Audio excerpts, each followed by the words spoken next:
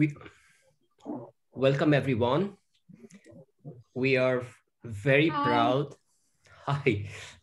We are very proud and very happy to have Mr. AJ Thomas in our midst. It was a very happy day for us when he agreed to come to us for a session. And today is even happier day because he's here. He is not only very well known and a versatile writer. He a poet, a fiction writer, a translator, and famously the editor of Indian literature of Sahitya Until recently. Until recently. Yeah. I left it after 4 years and 5 months. The latest. So. And that means that such a varied experience about Indian literature. And 23 years, 23 years in the journal. So from all over India, I have a connection there. I've seen this. Yes. I confidently say what it is all about. Yeah. So we have a little plan that how we are going to do it. It's not that it's a very hard and fast rule that we have to follow exactly the way. But anyway, that's fine. The plan is fine. I think it's good enough. Should we mention it to the audience, or should we just go? Just say that you're structured it that way so that the audience will know how much time they have, our discussion, all that. So this is my introduction on behalf of Pune Writers Group, and after that, the opening remarks by the guest, and after that there will be a poetry reading session, and after that a little bit of discussion about what we thought about or what we felt about those poems, and then we are going to hear from him a translated short story, and followed by a discussion, and then a short story written by him. Again, discussion about that short story, then poetry again. And at the end, we are going to have question answer sessions. So when will you ask your questions then? So probably 6 questions.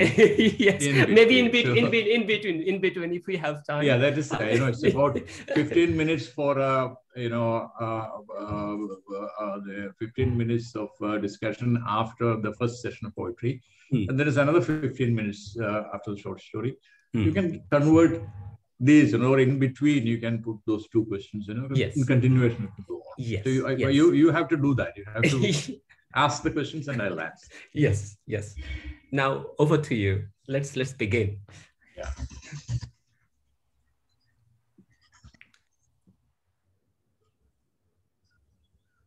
Oh, are we open? Are you on air now? Yes. Okay. Right. So everyone can see me, hear me. Okay. Good afternoon, everyone. I greet all the members of the Pune Writers Group and my friends who have signed into this program. I thank Mr. Aagami Pal for inviting me to this prestigious solo program, which is a great honor for me personally, and an acknowledgement of the importance of poetry and literature in general in such troubled times.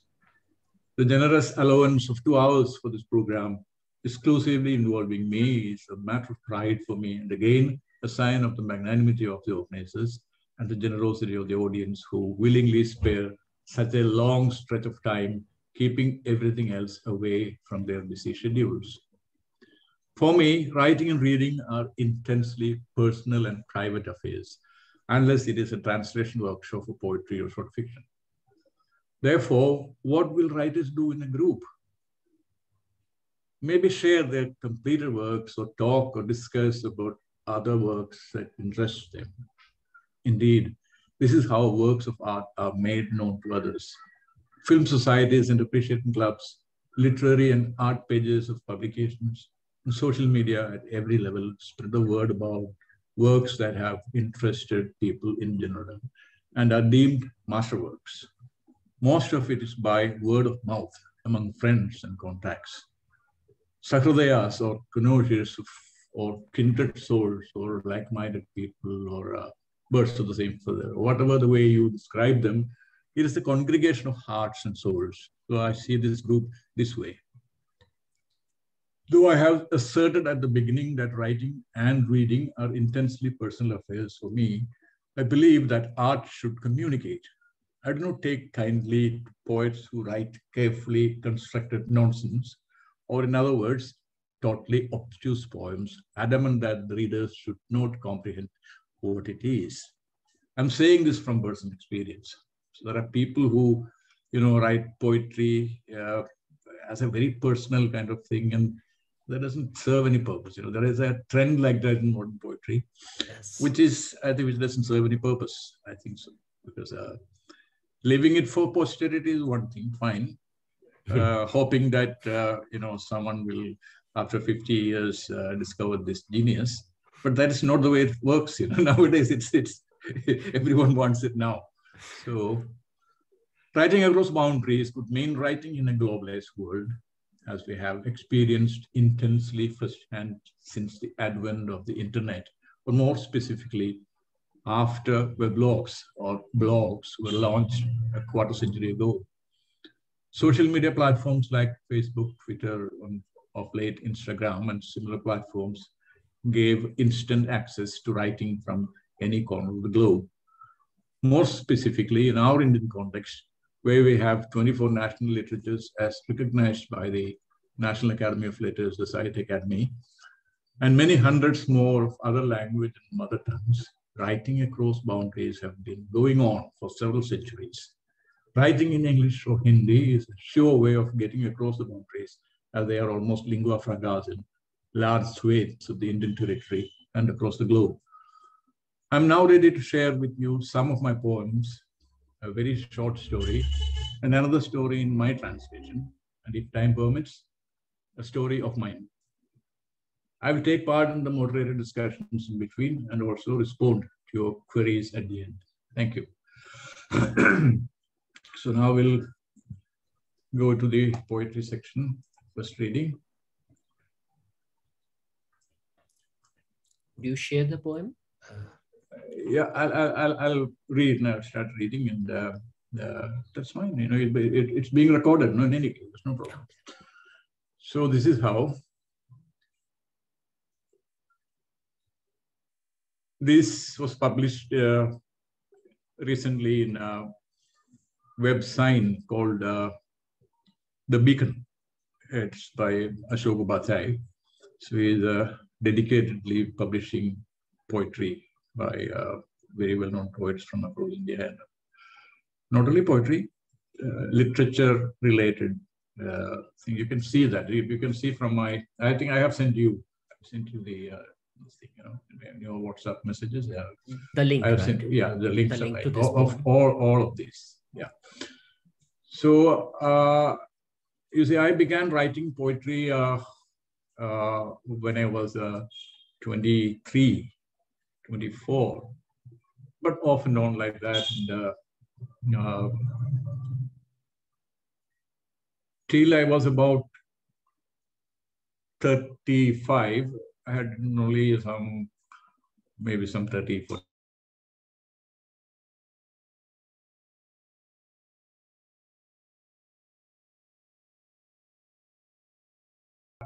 Can you, all of you, hear me? Yeah. Yes. Yeah. So I brought out my first collection in 1989, and let me just.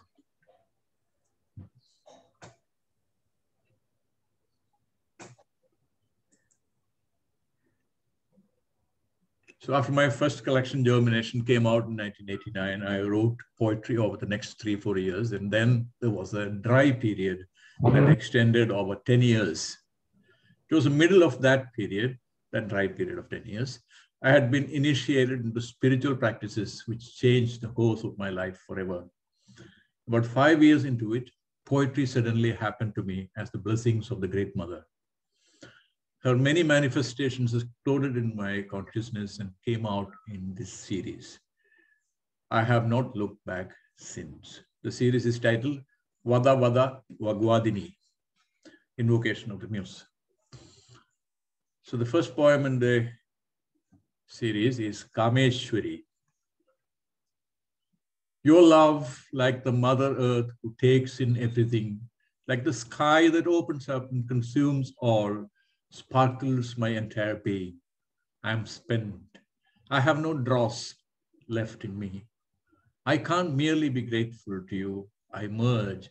I feel much more, Kameshwari.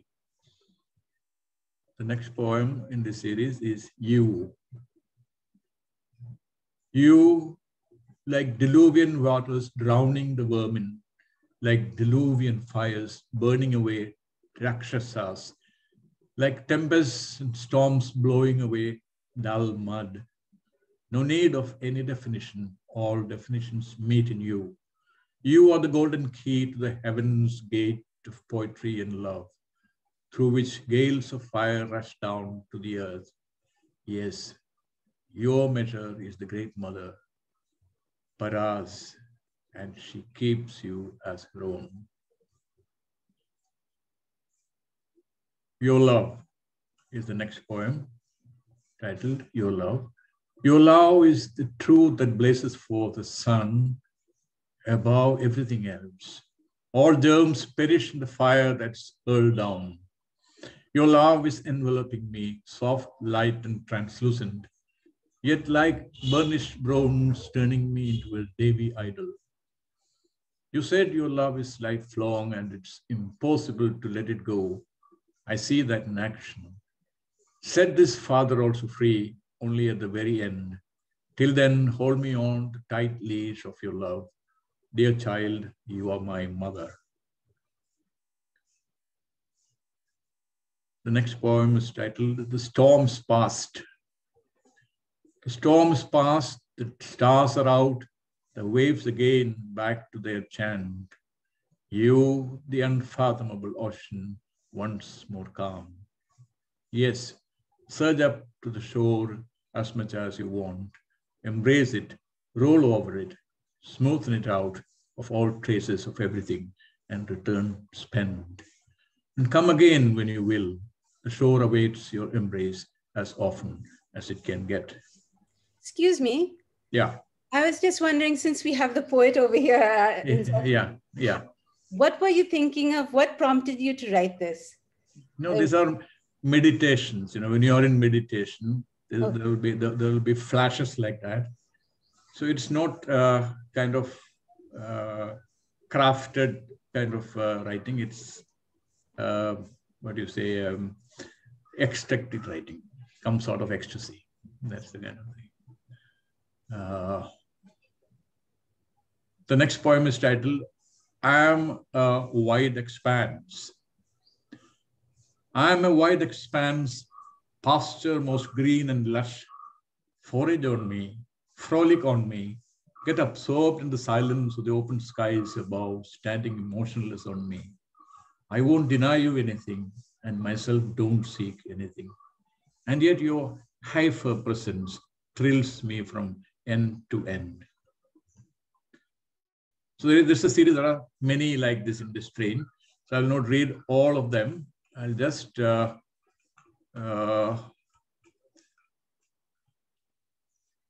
a few. Write a poem on love is the next one, which is different from the other. A little bit. Write a poem on love and lock it away in another poem, and then in another, and another, and another. Like you plant a seed covered in dry cow dung manure, ashes and green leaves, and wait for it to germinate, sprout, grow up, and spread its branches. Let there be an ultimate poem that bursts out of all poems and fills the universe. Write a poem on love, post it in the sky. Let the wind take it. Let the rain soak it. Let the sun dry it. Let the earth receive it. So I'll read another kind of poem.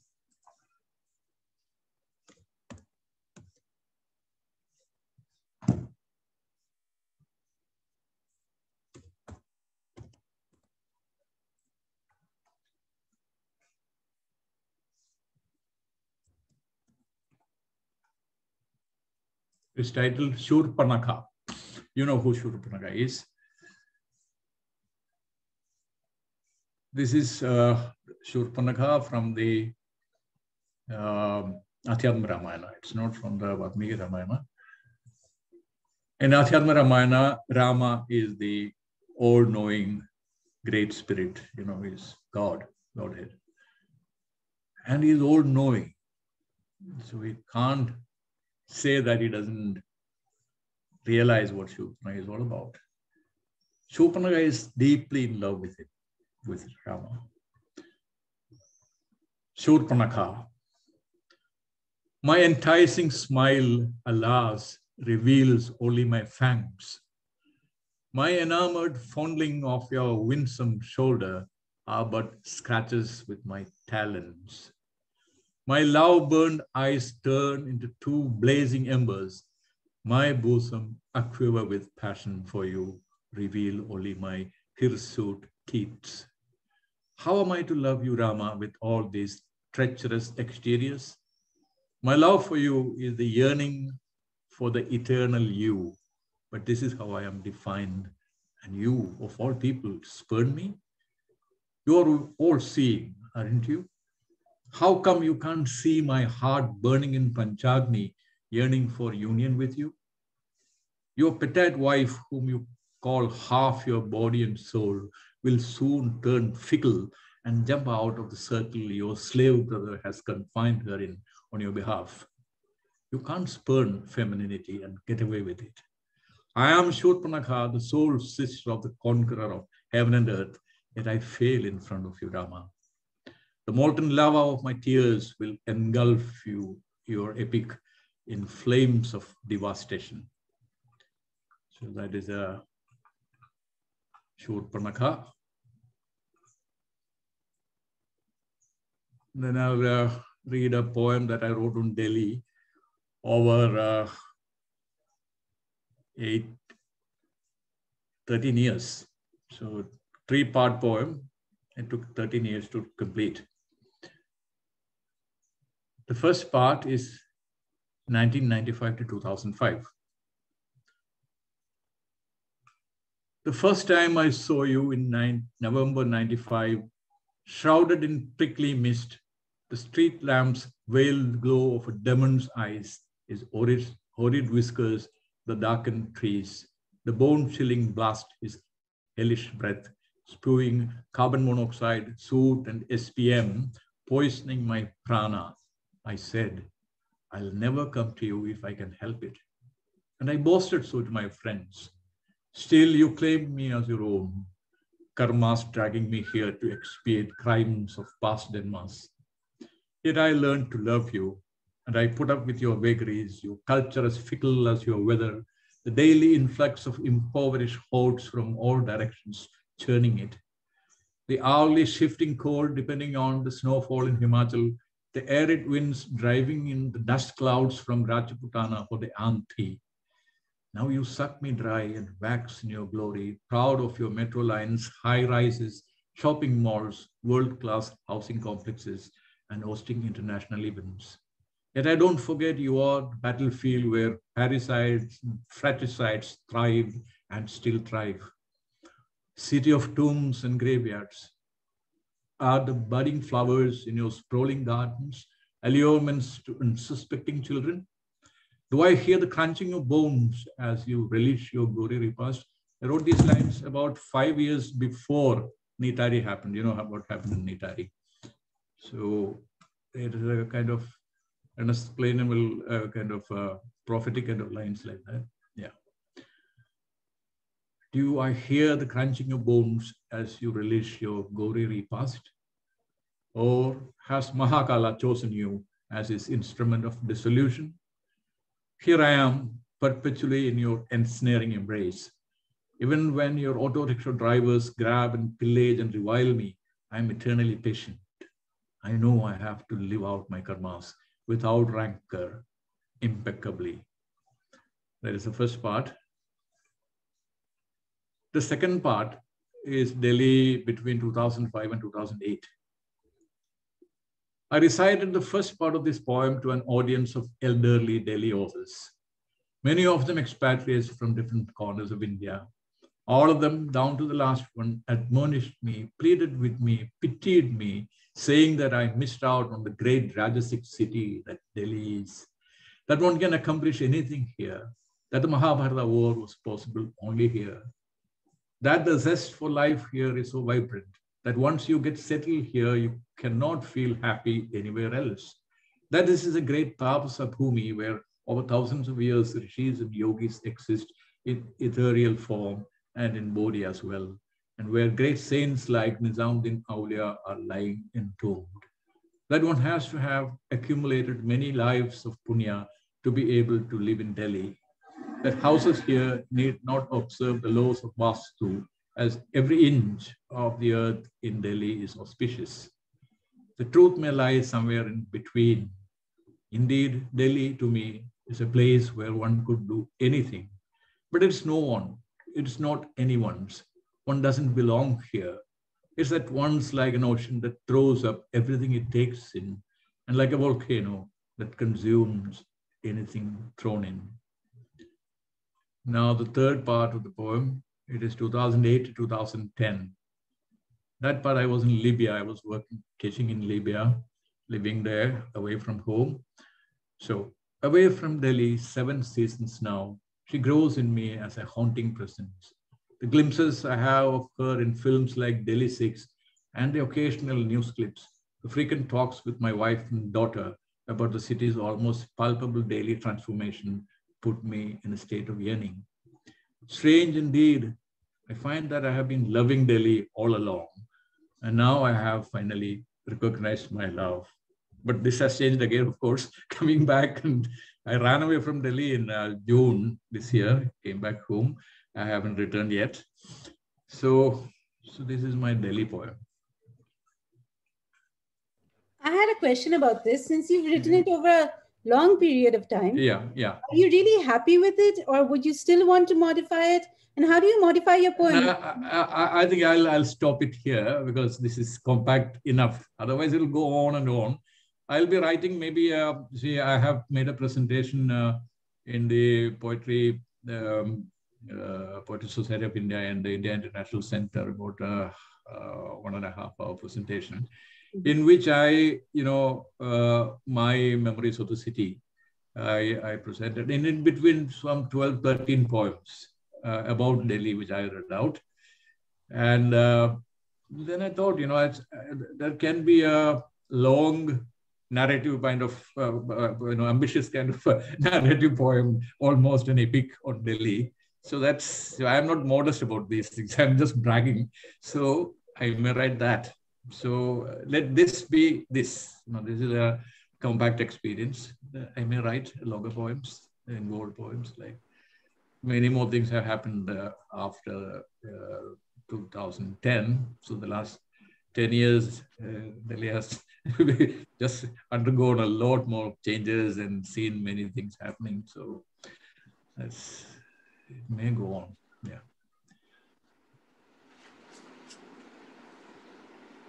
Do you want more poems, or are you asking questions, or how? Arun, what do you think about this? Well, before that, probably I will open this one to the audience. That would you like to read more poems? Yeah. Would you like to discuss the poems that? Yeah, that will be very. Yeah, those have been read. Yeah, that will be good. Yes. Yeah. Garima Rai says a few more poems, please. Okay. Okay, Garima, I'll read. Now that I've read on Delhi, I will continue 2-3 on Delhi, and we'll wrap it up around Delhi. So the first one is titled The Dogs of Ajdabiya. Ajdabiya is the mutiny memorial. It's the mutiny memorial in the colonial times. It is the Gothic tower built on the northern ridge, visible from the Society metro station, adjoining the Delhi University North Campus, to commemorate the 3,000 odd English officers and men who were killed in suppressing the First War of Independence in 1857. During the mutiny, as it was called, hundreds of thousands of the residents of the city and the rebel soldiers were killed. The Mutiny Memorial stands at a point a few meters uphill from the Bada Hindurao Hospital, which was formerly known as Fraser House. This site, which served as the command center for forces connected to the slaughter of several hundreds of thousands of Delhiites in 2 episodes, 5 centuries apart. This is a spot where Timur encamped and oversaw the slaughter of more than 100,000 Delhiites over 3 days and nights in 1399. Also feature in persistent ghost stories narrated by famed local raconteurs. Bank of India में हमको 2 पैसा आया है. Some crosstalk has come in. Terribly sorry about that. Yeah, Terribly sorry. Also Nadir Shah. Nadir Shah, but that's not this spot. This spot is Timur's and the company military's headquarters. So this is that particular spot.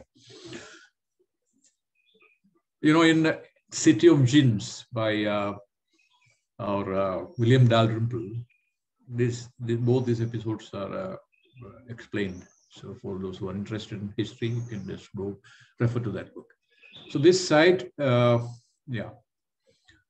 this place also feature in persistent ghost stories narrated by famous local raconteurs like R.V. Smith, who passed away recently. The Mutiny Memorial was renamed Ajitgarh, or the site of the unvanquished, by the central government on the 25th anniversary of Indian independence in 1972, and a new plaque was installed, explaining that the enemy mentioned in the original inscription by the British at the site are the freedom fighters and martyrs of India who fought bravely against the repressive colonial rule in the First War of Independence.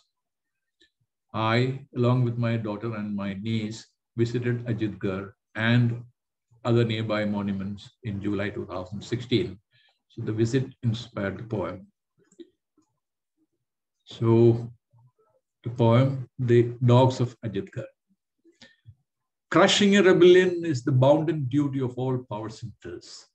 Or the blood of the warriors of the First War of Independence was built this mutiny memorial to celebrate the company's dead. A mid-July afternoon, post-lunch inertia-ridden, we trundled up the ridge road, the air dripping humid beneath the thick summer green. We swim up, breathing through our mouths. Climbing up the base, we hardly make a round on the plinth when deep growls from the dark recess stop us. Several pairs of glowing eyes flash. The first one stalks out menacingly, blocking our path, followed by another, then another, a couple more, in a convex arc formation. Loath to brook history's twist. Ajitgarh. The next Delhi poem is Sarmad's Shaheed. So, quite a few months, a couple of years later, I revisited the Juma Masjid area in Balimaran some time ago, which inspired 2 poems. The first one is on the martyr Sarmad, who was executed by Emperor Aurangzeb. Sarmad Shaheed. The king is naked, cried the innocent child. Power is naked, the unsheathed sword.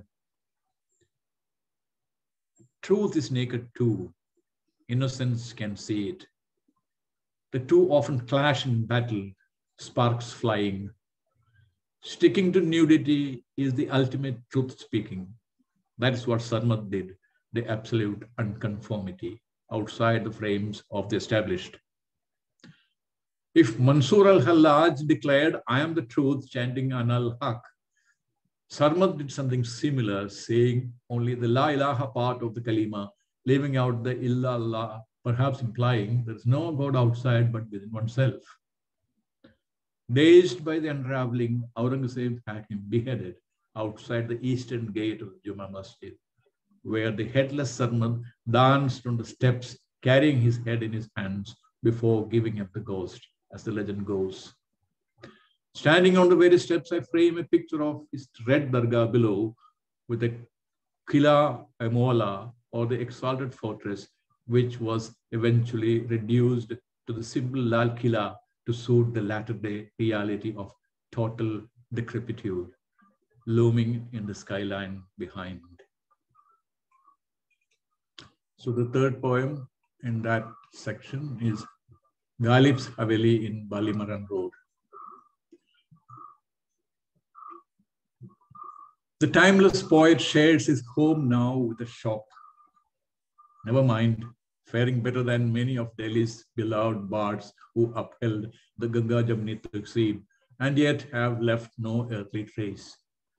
One can only gaze around at the relics of his life with a lump rising to one's throat.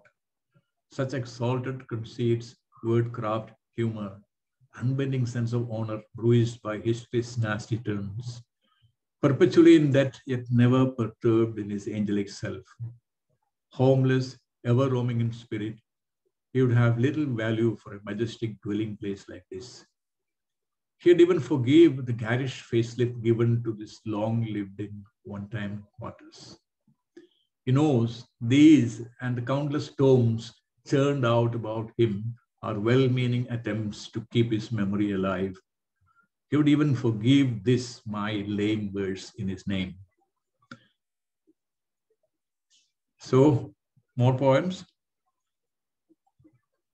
So now probably we just shift to the next section, and before that, maybe we ask you take this opportunity to ask you a few questions. Yeah, of course.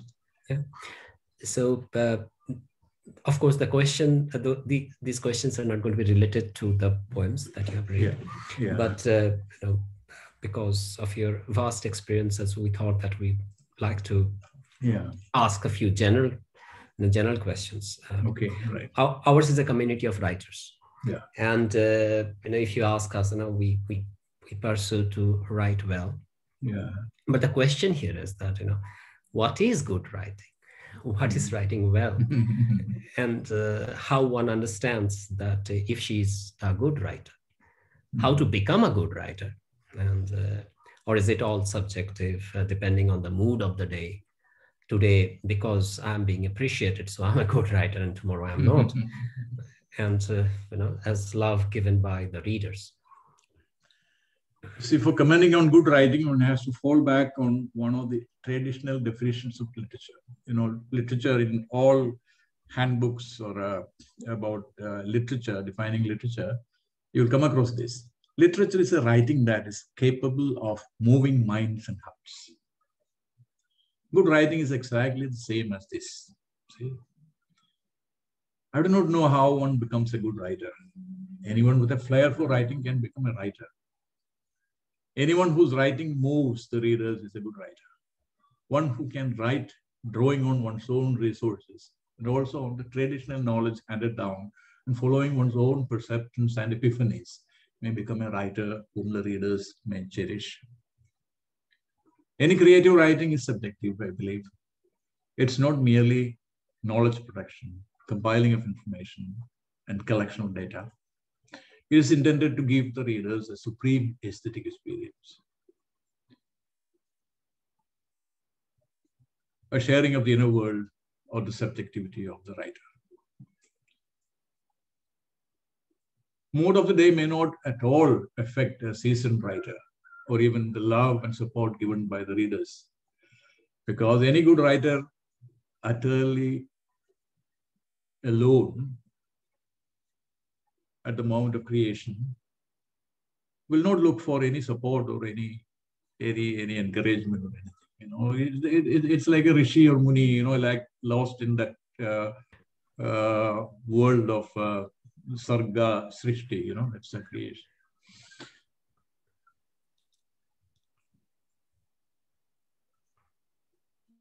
So it's a full-time, intense activity for its own sake. So I can't define it better. One can engage in creation or advance on the blank page only by herself or himself. No one can encourage a writer. So it is hard to know whether I'm writing well or not. Right? No, you can, you know, you can write, you can send it to an editor, for example, or show friends in the same kind of group, maybe if it moves. But you will yourself know if you're writing something good, you will know that it's good enough, and you send it to an editor. Yeah, we'll come to that. The next questions it's connected. Yeah. Yeah. So, of course, the next question, the next question is, you have mentioned a little bit about yourself. Yeah. So the question is that, of course, many of us, we hold this ambition to be a versatile writer. We just don't wish to be a poet, or don't wish to only be a novelist or a children's writer. We wish to be everything. And now you yourself is a versatile writer. So please tell us a little bit about yourself, that how was your literary journey and how you could become that, and what happened on those days, initial days when probably, because we are full of self-doubt, and sometimes we are very, excited. So you see, I yes. began, as I said, I began writing in 1973, 4. That was the time I was working in a bishop's house. I was the private secretary to a bishop of Manandawadi. And luckily, this man was a literature buff himself, and had done his MA in literature from Fordham University in New York, and returned with a lot of books, which I swindled one book, the English romantic writers, a big tommy. This tome I even now have. It's about, I like the romantics very much. So I was just saying, that was around the time I began writing seriously.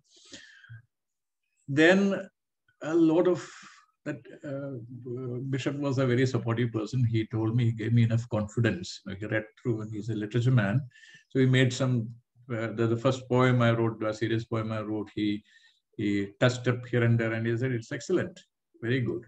So that gave me an immense kind of confidence at the time. I was only 19, 20. So that kind of a start.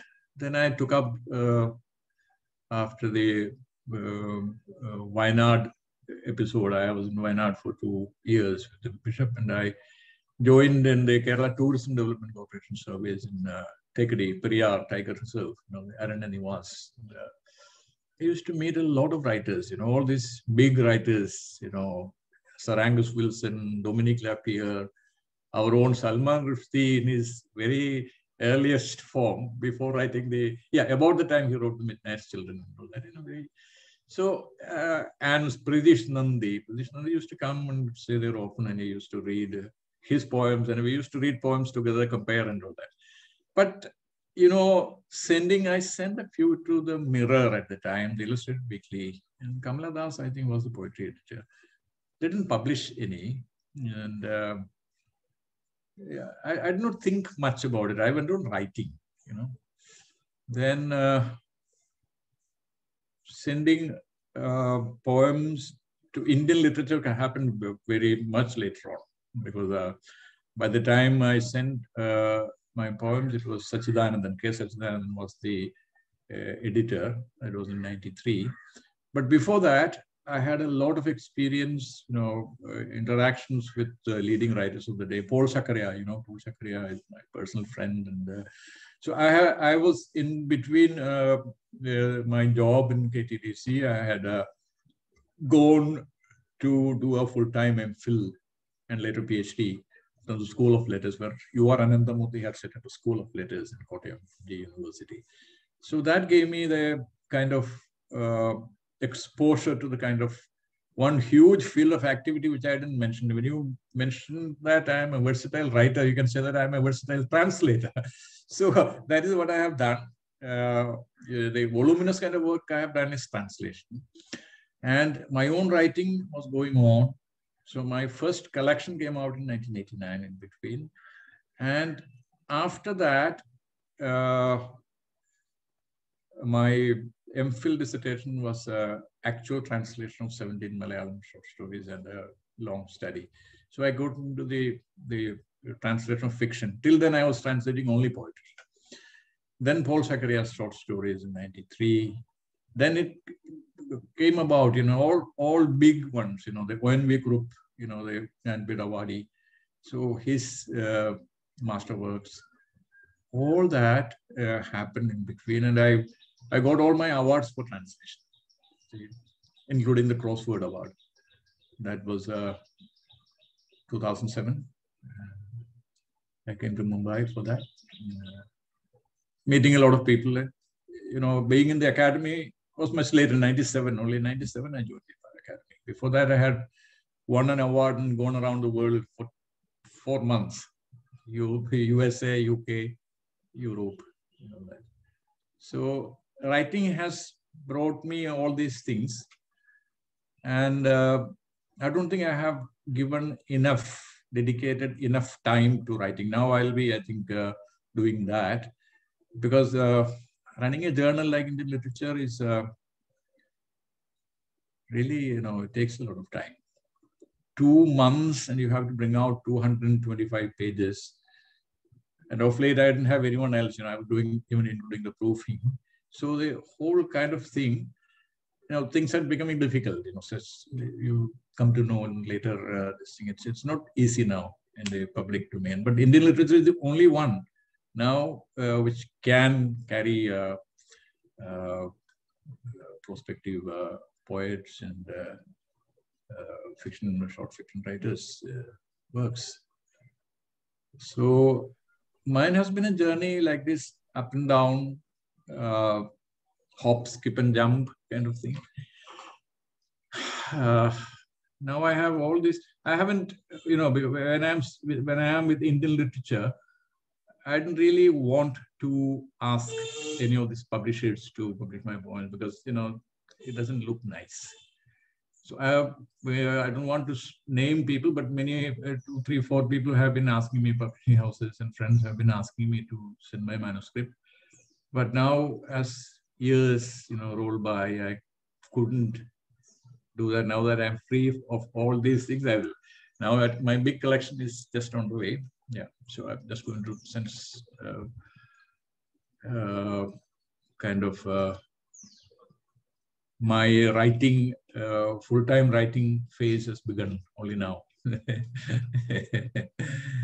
Yeah. Translation, I'm bringing out the greatest Malayalam stories ever told. That's why I live, because that's a series that's coming out. You know, the greatest Indian stories ever told is a series. Now, stories from Urdu, Bangla, and Odia have already come out. There are all some 20, 22, 25 stories, but mine is 75. You see, it's a volume that holds the best of Malayalam short stories over the last century. So that's almost complete, and will hopefully come out in June 2021. That is one thing, and other projects are on. These are all translation, compilation, all that, you know. So that I have, these are commitments that I have made. So I'm taking all this along parallelly and writing my poems and publishing. Now that I can, I'm out of Indian literature, I can publish in Indian literature. Ask the next editor. So I sent some poems to Indian literature without any delay. Yeah. Many of us have this ambition to get published in Indian literature. That would be the kind of a... You can send, you know, you can send and see. Send them to the, I'll give you the email ID. You can just say that Antara Devsen is the new editor. Oh. So, yeah, she has been running the Little magazine. Yeah, the Little magazine, yes. So, she's, for the last 6 years, he's not able to bring out the magazine for various reasons. Now she is the editor of Indian literature. She's a friend. So, it's like that, you know. It's like that, yeah. There is one question, probably it's a little related, because you're talking about translation. It is from Mr. Shukamal Dash.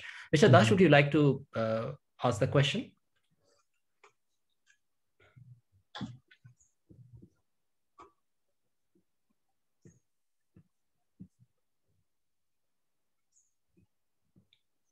Mr. Dash, are you there? Could you hear us? Maybe he did not. Okay, so Switch on, yeah. yeah, probably I'm going to read. Yeah. Hello. Okay. Yes. Hello. Yeah, yeah. Sukomal, yeah.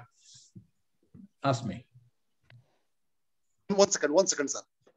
Yeah,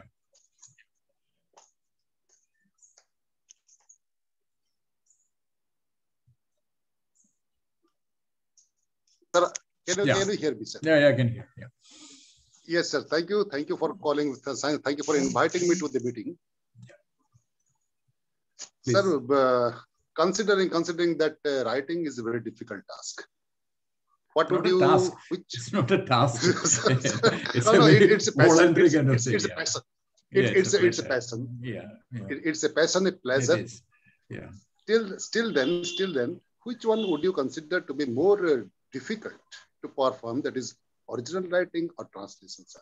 I'll, without any hesitation, say that translation is more difficult because I have multiple responsibilities. So I have to be faithful to the original. Sir, you are the only person available before me who can rather guide this way. Yeah. So, sir, thank you, sir. I'm there, sir. I'm listening to you, all of you. Yeah, thank you. Thank you. Is there anyone who'd like to comment on the poems or the questions? So I'm just wondering, you've been reading poems for the last 100 years and translating them. Have you been seeing yourself growing tremendously while you're translating? I'm sure you have. I mean, but how has the journey been reading, translating, and your experience as a poet yourself? Yeah, over the last the project I mentioned is the short stories of Malayalam, the greatest Malayalam stories during the last century for 100 years, which I am bringing out in a volume called The Greatest Malayalam Stories. I told you, that's the series name. It's not the poetry that I mentioned. It's only a particular project about translating the short stories, the greatest stories of Malayalam over the last 100 years into English. To your question as to whether I find it difficult when translating poems and writing my own at the same time, it is two different activities. So translation is like, it is what to say, you are always translating work you love or you are one with. So you are recreating that work into the language you translate, into the target language. So about poetry particularly, this is true. But you have, you have constraint.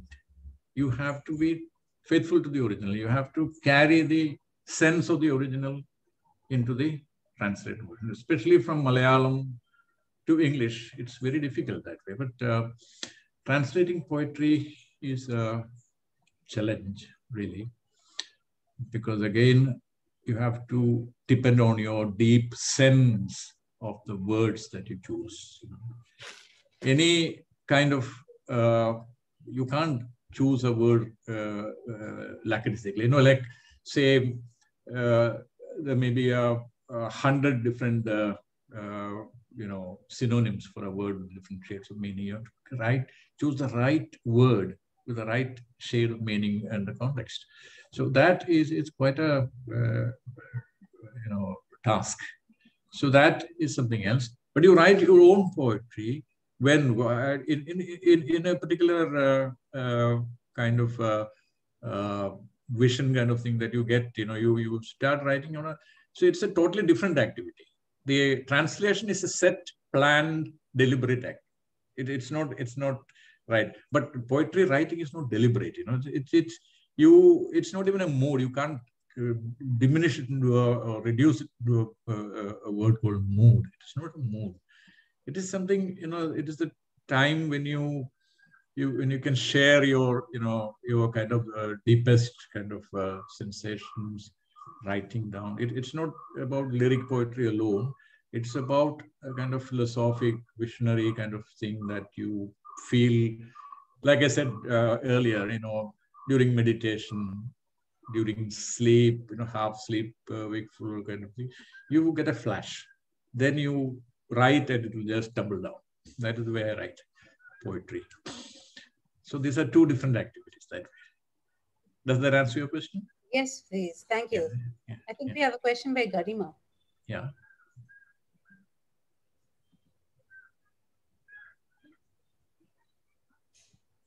Yes, Garima. Hello, sir. Yeah, how are you? I'm doing good, sir. Yeah. You left Delhi, so. Yeah, I left Delhi. Yes, I left Delhi in June. So my... You're still in Satyavati College?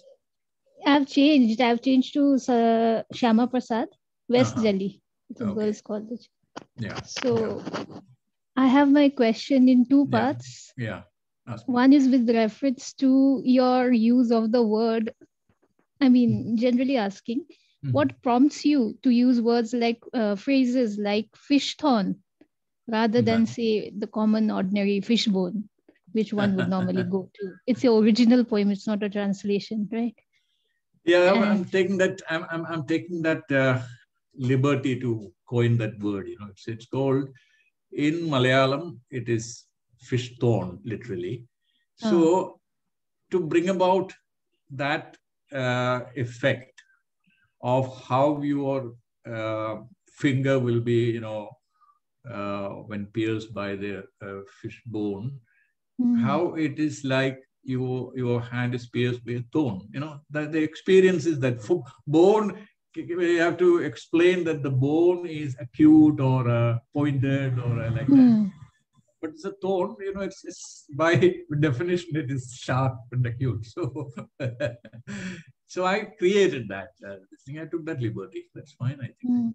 I'm sure there must be other such constructions also in other works of yours. Those things. Those are also not deliberate the things that come. Those things happen at the time, and I do that. Yeah.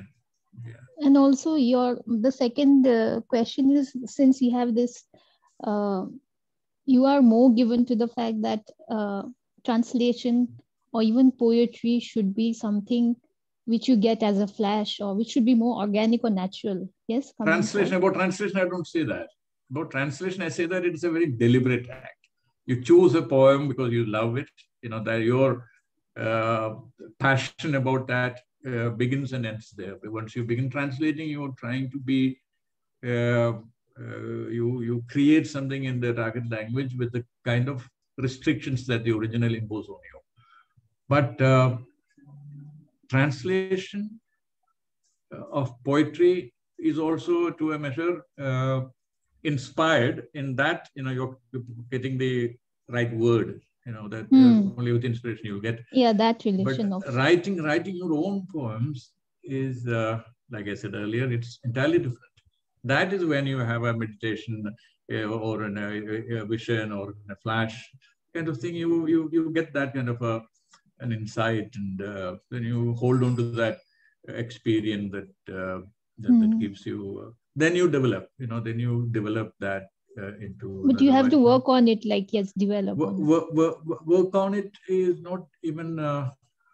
It's not that. It's not equal to your translation. No, this is you sit down and without breaking or without any kind of disruption. You remember the Coleridge story. It's about writing Kubla Khan. He had the entire poem in a reverie. So that's an extreme case. Even otherwise, poets who write that kind of poems. There are also poets who write deliberate poems. Like I said earlier, there are all kinds of poets and all kinds of poetry also. But mainly, poetry is not a logical kind of activity. It is more of a inspiration-based or perception-based activity. So that's the difference. And Did I in answer you? translation, yes, Yeah. I think I get what you're saying. Yeah. And in translation, I do translate a few Yeah. short stories. So I've noticed in my case, You translate from Nepali or you yes, translate from Hindi? Yeah. But the assignments, formal ones which have been published in the form of book, are from English to Nepali. Okay, English to Nepali. Okay. Yeah, so right. but otherwise I do from Nepali to English. So I've noticed that if you keep the work and then revisit after some time, everything settles down and you get a better perspective. Yeah, that's true. What to edit out and how to rephrase something. That's the second phase. You know, the first phase is when you finish the work. Then you start working, reworking, polishing. That is the craft part. You know, that you have to do. Yes, it's like a carpenter. You know, puts together the chisel wood and you make a frame of a chair, for example. But the finishing work, that is everything. Though you have a frame, you'll not be able to use it as a chair unless and until you finish the work. So that kind of thing is there for everything. That is the way I can say that's the nearest I can say. So probably, yes. Yeah, tell me. There was one more. I don't know if I'm taking too much. Yeah, not at all. You have enough time. This is in relation to what I enjoy reading as literature, or what I conceive as a good style. The relation between, say, real events like history and literature. What happens when the literary narrative is also presenting history in a kind of, of course, in the form of fiction, but it has more force than pure history. Yes, true. And if you could think of any work that has stayed with you and which you would like to, if there are any references that you feel? You see, I've read only the translation, the Gana Devata by Tarashankar Banerjee, or Choir by Takari Shivashankar Pillai. Okay. Both these are based on the history, of a particular time in Bengal and in Kerala's Kuttanad, the central area. You see, everything, both the novels are historical in that sense. Yes. But how you treat, how human beings are playing their parts in that historical saga. So that is that drama is the action part of the novel. So that there are so many. I'm just saying one, and you just look at Amitabh Ghosh. All his novels are historical. History, recreating history. Fantastic book. It's too much of history than fiction is his problem. But even then, it's so many. There are so many. Most of these people writing are novels of fiction. They're all history-related, historical. It is more powerful, and I feel more powerful. Yes, at many levels. And also, imagination has its own. In science fiction, for example, or futuristic writing, they also have their own. You look at 1984. What we thought was a mere kind of conjecture, figment of imagination has now come to pass in real life in our country right now, 1984. So this is the way it is. So, yes, sir. Thank you so much. Yeah, please say hello to your dad when you call him. Sure. He always regards that you have a great command over language, and long ago, from long time ago, he always is appreciative of your language and your editorials. Thank you. Okay, sir. Thank you. So probably this is the time to go to that translated story. There are two stories, in fact, two short stories. One is about December. It's titled December, but it's about. Has it been published? No, it's not mine. Okay. It's by writer, a celebrated young writer called Unni R. This is written around the time of the Shaheen Bagh incident and all that, you know, that it's the CA protests and all that, it was happening. So this story it's like a poem, really. It's very short. It's only one paragraph. It's titled December. Unni. Oh, my lazy child, please get up and see the sun rise. His Ummah would tell him every morning. Ummah is a Muslim word for mother in Malayalam. When Ummah's voice opened the door and entered, he would lie in the darkness under his blanket, like a speck of the sky untouched by light, giving Ummah the slip. The dog, cat, and the trees near the neighboring house would stand around stealthily and call him, "Oh, you lazy child." Each day, Ummah, the breeze, the cat, and the trees, thinking that he would rise early that day to see the sun rising, would sit foregoing sleep, waiting for the lazy child to wake up early and to come out from under the blanket. But the lazy child slept on, snoring, giving the slip to everyone. One day, before Ummah, the cat, and the trees woke up from sleep, and he brushed off sleep and rose from under the blanket. He opened the door without making any noise. Today, the sun would come out cheerfully from the border of the sky to see me, he thought happily. He stood waiting for the sun to touch his tender, bare body, feeling the chill of the cold that enveloped him. As his eyes walked through the mist afar to see the sun, the instant it rose, his ear, which was accustomed to hearing only soft voices, was terrified by a sound that came suddenly. When the sound rang in his ears again and again, he screamed. Hearing his scream, the house sprang awake. As Ummah came running, finding him with terror-stricken eyes, she cuddled him close. He asked her, "Ummah, did I wake up late? Was this the right time for me to get up?" Ummah stood staring into the darkness that slowly rose without uttering a word. That is the end of the story. Hello. So that is the end of the story. It's beautiful. It's beautiful. Yeah, it's a poem. It's a prose poem kind of thing. Yeah. So what will be the delicateness? That's very, very, very, very deep kind of thing. Yeah. But this is the mood. This is what we are, where we are. Lazy sleepers. You know? Yeah. So the version you read was translated by? No, this is a story by Unni R.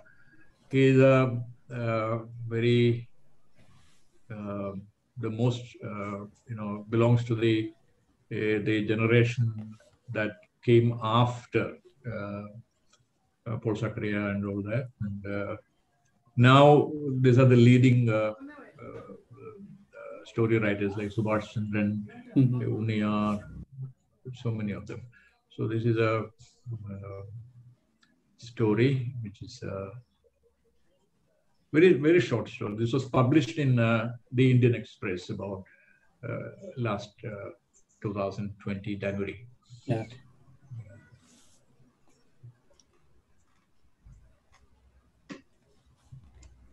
Now, what will you do? Would you like to read a story translated by you? Is there any? Yeah. This is a story I translated, which you heard right now. Oh, right now. This is a story that I translated. Right now, what I read December is a story that I translated of Unni R. Oh, okay. Yeah. If you want, I can read another short story. Very 1,000 words. So, nice. Yeah. This is by S K Pottekkat. S K Pottekkat is the Nanpid awardee before Takadishi Vishnu, right? S K Pottekkat is He is known for his travel writing. He is the pioneering travel writer in Malayalam. He is the one who inspired Paul Zachariah also to write travelogues. And it says he's a genius in that travel writing and fiction. Fiction. This is the kind of fiction he is. So this is a very small story. It's titled On the River Bank, S K Pottekkat. A small river snakes its way at the base of a rounded hill shaped like a sago palm flower head. You know sago palm flower. The river bank is almost hidden with the low overhanging branches of old gnarled trees, the thickets of stunned nut formica trees and creepers intertwined. Horrid daytime darkness lay hugging the area. Nearby, in the middle of the river, is a deep pool. There is a rock that lies partially submerged in the pool. Old-timers call it Talavettipara, or the beheading rock. It is believed that criminals were beheaded on this rock. No one bathes there. The water has a different color near the rock. Close to where the hill begins, there is a stunned sago palm raising its head over the ground. On its apex, there is a flower head like a blazing flame. The intoxicating fragrance from it wafts in the air all around. Near the sago palm, there is a Barbados nut tree, half of it withered and the other half distorted as if paralyzed. On one of its branches, 5 or 6 bundles wrapped in old screw pine mats dangle, which can be seen reflected in the sediment-covered river water's surface at that point. Those are the placentas of cows and goats, which have been packed and hung there. Close to that, the fat red taproot of some tree made naked by the soil at its base, having flown away or eroded. Around the slanting Pulakkalli tree that's bereft of all its leaves and looks like a dead horse's ribcage bones, some wild aloe vera plants stand like swaying snakes with their hoods open. From somewhere inside the thicket, a gigantic Angeli tree is an Atrocapus hirsuta Angeli, with leaves and very tasty. It's like a small jackfruit, but it's called Angeli, Atrocapus hirsuta. Angeli tree stands straight, touching the sky. An almost dry brook joins the river below the pool. It is a tiny ford at this point. Midday, the sand on the riverbank turns scorching in the fire-like sun of Kanni. Kanni is, after the Onam season.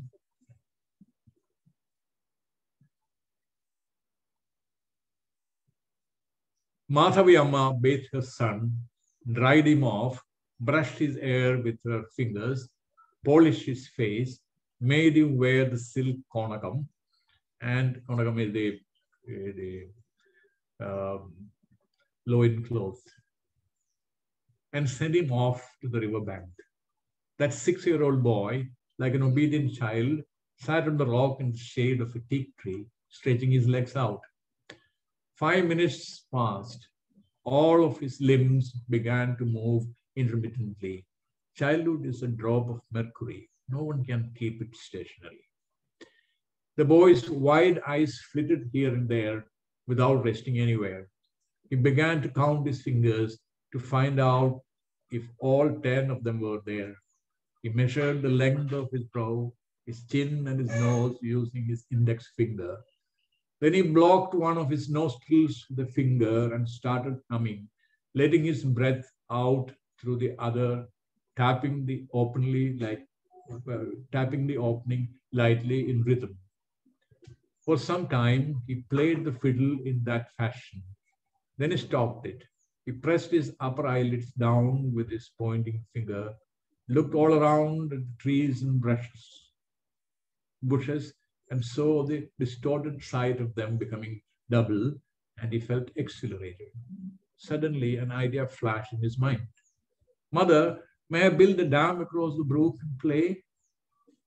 No, don't play in the mud, Unni. Sit still there. See, don't lose that ring. Unni's face turned skewed. He took the ring that he had placed on his thigh, a gold ring studded with a red stone. The mother had entrusted it with him to take care of it until she bathed and returned from the river. He tried the ring on all of his fingers. Finally, he fixed it on the thumb of his right hand. Then he shut his eyes tight, crossed his hands on his chest, and sat without knowing what else to do. He opened his eyes and tried to touch his nose with the tip of his tongue. Then he filled his mouth with air and hissed like a snake. Thus, he was trying out several tricks. Now this place is in the sun. May I move over to the clump of bamboos and sit in the shade, mother? Madhavya hummed, lost in some reverie. Imitating the walk of a lame person, he walked over to the bamboo clump. Thus he escaped his mother's direct vision. The brook was passing next to that bamboo clump. In it, in a puddle, the image of the midday sun was blazing. A dragonfly was frolicking there, rising suddenly in the air above the water surface, diving quickly, touching the water, then rising again, hovering. It attracted Unni's eyes. Turning his neck towards it, looking at it sideways, he rose gradually. It was a pretty dragonfly wearing a red thong like his. He knew a trick, catching the dragonfly and making it carry tiny stones clutched in its legs.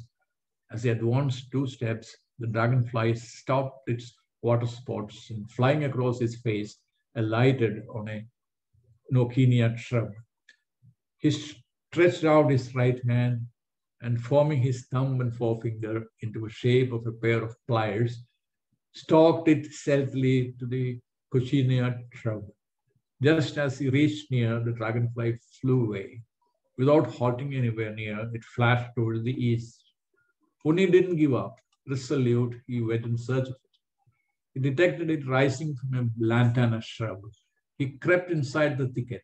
As he stretched his hands towards the dragonfly, it rose from the clerodendron leaf where it was sitting and flitted across and perched on the Barbados nut bush. Presently, it slipped away and descended on the aloe vera leaf and alighted tenuously as if it was doing a prostration. Cursing the waywardness of the dragonfly, Unni, without lowering his raised hand, bit his lips, blinked his mischievous eyes, opened his mouth, and waited quietly for the dragonfly to come to a complete rest. But it rose and again settled on the Barbados nut bush with its wings flat. The midday sun's rays penetrated through the porous foliage of the Angeli tree, drawing a chiaroscuro of circles of light on the ground. The sago flower, the skeletal ribcage of the Pulakalli tree, and the mat bundles of the Barbados nut tree showed themselves distinctly in that light. There was a movement from a hole in the ground at the base of the Angeli tree. The dry leaves lying about moved, and a rustling sound arose. A king cobra came out, circled itself around the base of the rough, peeling skin of the tree bole, and crawled over to the other side. The dragonfly had settled down in full rest mode on the branch of the Barbados nut tree, stretching towards the sago palm flower. Unni's tender hands were inching towards it. His Jivatma and Paramatma were stuck on that branch. The dragonfly's red tail was the only thing he could see in the whole world now. The sunshine, like poured down molten silver, fell on his fingers. Seeing the red stone studded on the ring on Unni's finger, from behind the sago palm flower, 2 tiny eyes like red glass hoops shone. The snake had raised its head, drawing in the fragrance of the sago palm flower. The shining red stone on the ring attracted the attention of the snake. It raised its head further, flashed its eyes, drew air into its body, shook and inflated itself, and stood with its hood spread. The dragonfly does not flinch. Unni's hands have been lowered and are moving forward almost imperceptibly. Suddenly, the dragonfly moves a little from its perch beats its wings and hovers up a little, makes small circles and settles back in its previous spot. It seems that it is reluctant to move away from the circle of the midday sunshine. The king cobra is standing immobile, staring at the shining stone on the ring. The tender fingers of Unni's hands, formed like the head of pliers, stand still as if stuck in the air. Unni's fingers begin to make the minutest movements. This time, it is not directed towards the dragonfly, but in a childish shift of strategy through a maneuver from the right. Unni's hands keep moving towards the right, towards the serpent's mouth. Following the tiniest movements of Unni's fingers and following the resultant shift in sheen of the stone on the ring, the serpent keeps turning its hood around in its standing position. As that point of red light advances further and further, the serpent keeps withdrawing its hood back as if poised for a sudden strike. The dragonfly is dozing off in the intoxication of the sunshine. Those fingers nearing the dragonfly are reducing the space between them and the fly to that of a mustard seed size. A moment frozen. Unni closes in with his fingers like the lids of an eye shutting. The dragonfly's tail is now in their grip. The instant the dragonfly beats its wings and squirms, Unni twists his body once like a lightning streak, lets out a shout, and races across the riverbank, disappearing from sight. Perplexed, the king cobra turns around in all four directions like a rubber doll.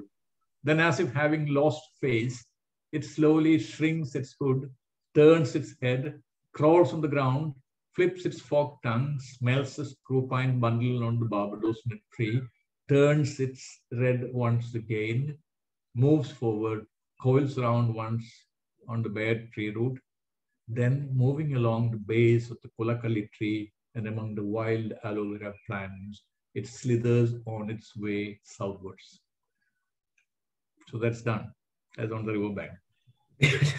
Done by a master story writer. Now, how the atmosphere, the mood, how it is created. Fantastic craft. And the moment stretches and stretches and stretches.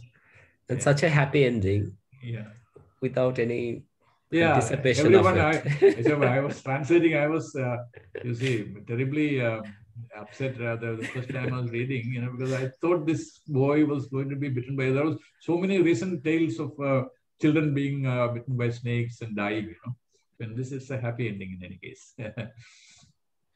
Not for the dragonfly, but yes. The dragonfly, the boy won't kill the dragonfly, he will employ it, in task like lifting a stone, this is the boy, the 6-year-old. Yeah.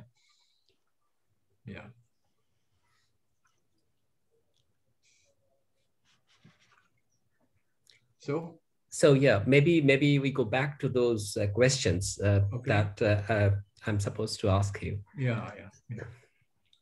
So the third question was, of course, this is a Malayalam story, right? This is a Malayalam story, yes. So the question is kind of related to this. The question is, what is India's present contribution to the world literature? How could we do better? What, according to you, should be the subject focus? We as writers, India's great economic change and inequality, the cultural change and disruption, the social ills, the minority movement, or the political hegemony, or something else. What is going to be the great Indian novel in 2021? You have asked a very complex and long question. I'm just going to put it back to you in a very simple way. India's present contribution is tremendous, unique, quantitatively. Poetry, fiction, dramas, screenwriting, literary criticism, essays, biography, autobiography, travelogues, and children's writing from the 24 national languages, and a number of minority languages and mother tongues, including tribal languages, add up to a considerable percentage of the total of the world's literature output. How brilliant the works are depends on the worldview, perceptions, and execution of the individual author, that we have discussed earlier. How could we do better? I do not know how to answer this question. It is not like improving one's work culture and productivity in the material sense. How to perceive better, how to visualize better, how to dream better, how to bring out a finished product, be it a poem, a story, a play, a screenplay. All this depends on the individual writer.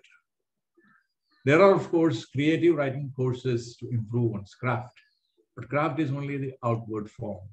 How to breathe life into it, like in the case of the Old Testament God Yahweh, breathing life into the clay doll he had finished with his own hands and created the first man on earth, Adam. So that is the kind of thing. You create something, but you have to breathe life into it. Then only it becomes a creative writer. So how to improve? I think only by our own mental culture, our own values, our own honesty to ourselves, our own commitments. These are the strong points of the Western individual. So in that sense, you can emulate the West in being honest, being truthful, being committed, being responsible, all that. So I'm not implying that we are not that, but we are in our own way. Our own way we are going. So you have to have your genius kind of thing brought out by giving your everything.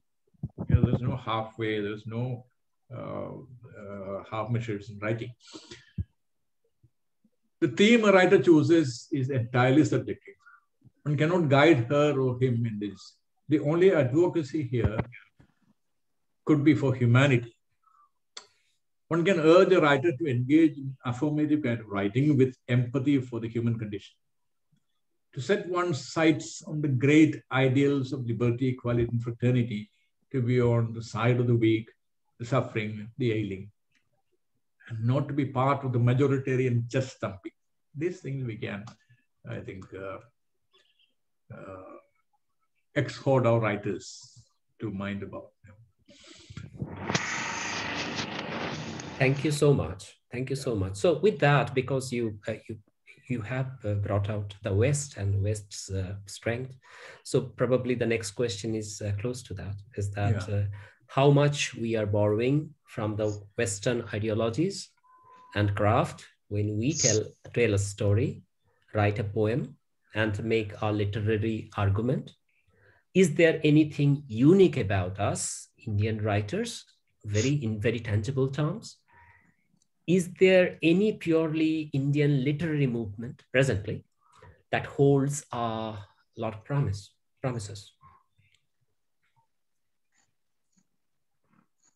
Again, a purely Indian literary movement, you cannot think about. It's all so much, globalized. It's all meshed up, all intertwined. It's intercultural kind of thing. And intertextuality is the technical word for that.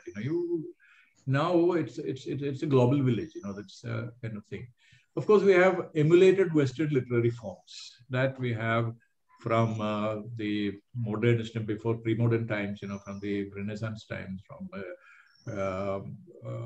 early 19th century, we have been following the Western forms like the novel, the short story, the epic, the lyric, that kind of writing we have been following.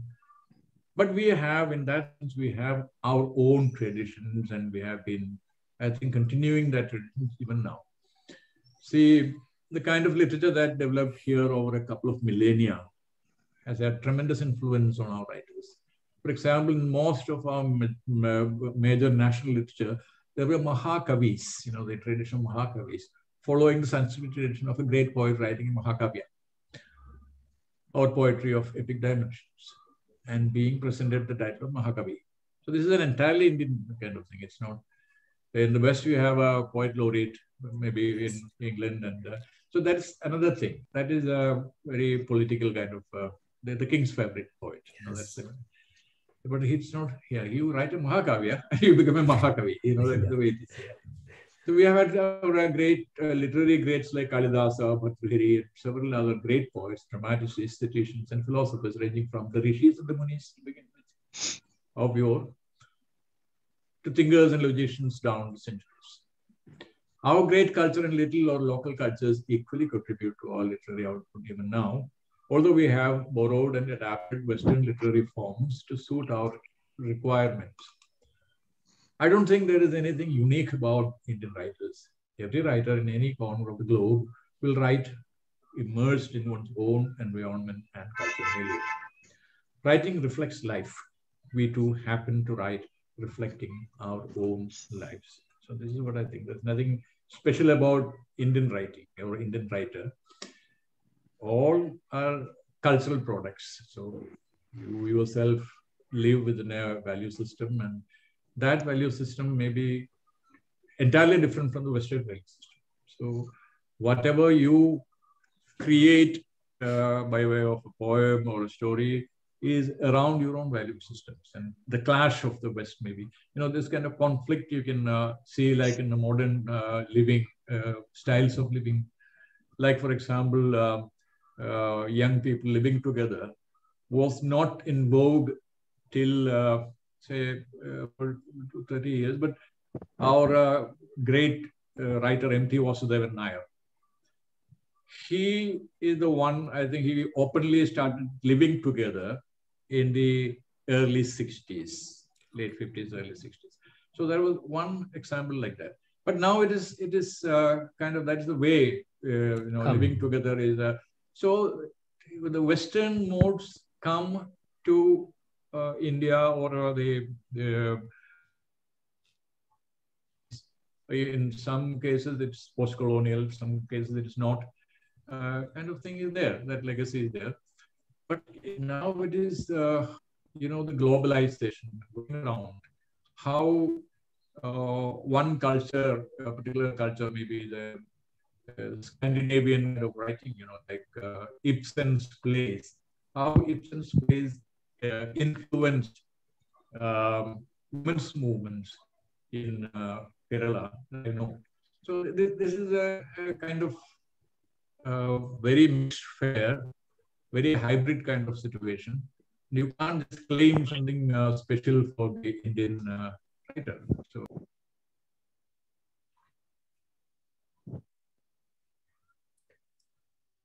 probably we have lost the host again. Oh no. So we are taking this, we use this time just discussing a little bit. Yeah. Tell me. So, okay, so probably we go for the next question. Yes. This question is the editor. Now, how a young amateur writer should try to make a larger cultural and literary impact in India? And do you have a preferred list of journals where she should be published? Mm-hmm. As you know, print publishing by way of newspapers, magazines, and journals on a national basis has been passing through a great crisis, even before the pandemic. Very true. Major newspapers, particularly those ones which had dedicated a number of pages to literature and culture. You'll remember DNA, you'll remember the Hindu, all these, had cut down their space, and DNA wound up, New writers in our national languages were not that unlucky. So the national languages, language publishing literature, in Malayalam, for example, or like that, they could still find patronage in the print media, in the language press. But English publishing had definitely shrunken. As far as I know, Indian literature, which I had been editing for a long time, till I left it recently, is the only platform for writers in English, the print version. There are quite a few online platforms, like the recently launched the Beacon website, which I sent you, of Ashok Upadhyay, Muse India, which has been there for a long time now, which publish creative writing in English. Those are the only two that I can remember. Publishing in Hindi is stronger and versatile. So is the case with Marathi, Gujarati, Bengali, Assamese, Malayalam, Kannada, Odia, Tamil, Telugu, Urdu, and the rest of the major Indian languages. So all these I know personally because I have kind of friends, who give me facts and figures about this literatures. They have, especially in all Indian languages, I have, the Diwali issue, like in Malayalam, we have Onam issue. So almost all important poets and story writers will find a place in the Diwali issues. Yes. So that kind of publication is possible even in, monthlies, fortnightlies, weeklies, like the Mathrubhumi in Malayalam. So it goes on like that. So that kind of writing in our national literatures and publishing in periodicals is going on. But the English writing, Yes. Though it is very prestigious and so much of fanfare about it and so much of, astronomical kind of advances are paid to English. But the English poets and honorary kind of writer, not the star writers, they don't have a kind of space to publish. That is a kind of thing.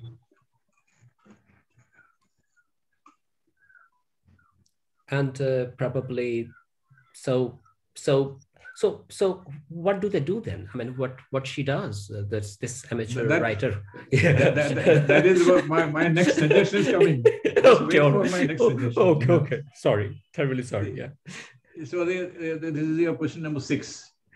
Okay, all right. Yeah, let's ask that question. Yeah. So what are your suggestions, especially to our community, Pune Writers Group, if it wishes to encourage and support many writers, and if it wishes to make significant artistic and cultural contributions?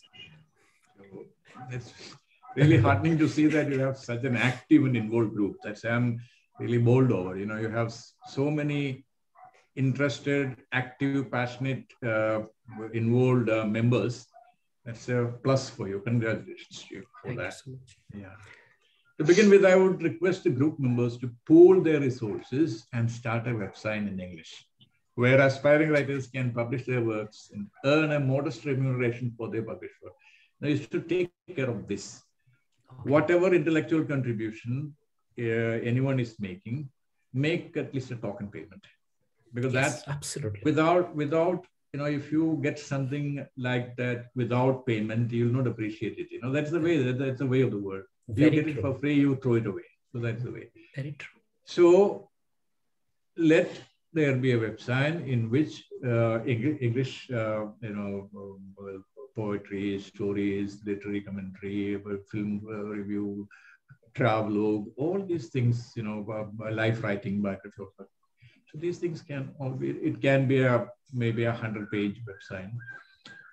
Like that, you can begin. You have to appoint a competent editor who has absolute freedom to choose the right kind of material from among the submissions of the writers, edit and prepare it for publication. You have to have a very competent editor for that. You can set up a payment gateway and accept payment, subscription from the public. Subscription, yeah. Yeah, payment gateway, online this thing you can have, and we can have maybe a board of directors or trustees or like patrons or something, whatever management plan you have in that. You see, if all of you subscribe, there will be nearly 2,000 subscriptions. Yes, that is true. That is true. That is true. So you can form a formal governing body and mobilize a seed fund to run the journal on the lines of a business. Then only it will, whatever is there, run as a hobby without the money involved, it won't work. If it has to work, it has to be professionally run. No amateurish. No, that won't work. That's the thing. So this is the best, because you are so involved, the members, and you have put it in such an organized way. This is the realization of this dream is only 2 steps away. First you form the fund, you get the funding somehow, just to have a pool, have a seed fund, and work from maybe the interest that it generates.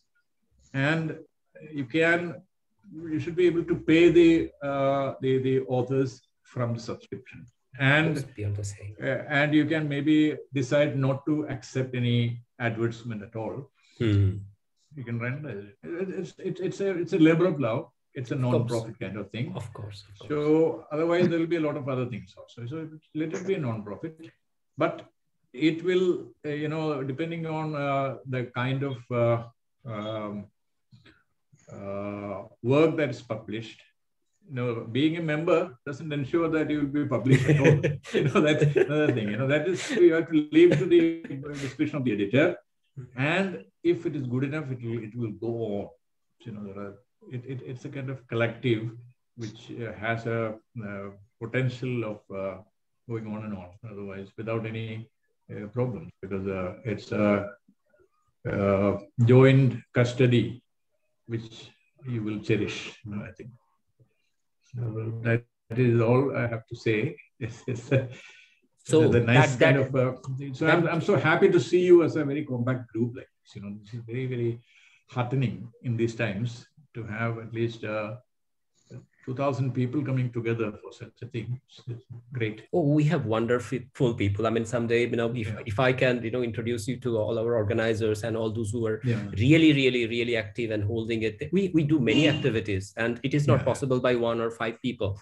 There are a lot of people there contributing. I mean, they are contributing sometimes with money, sometimes with time, sometimes with contacts.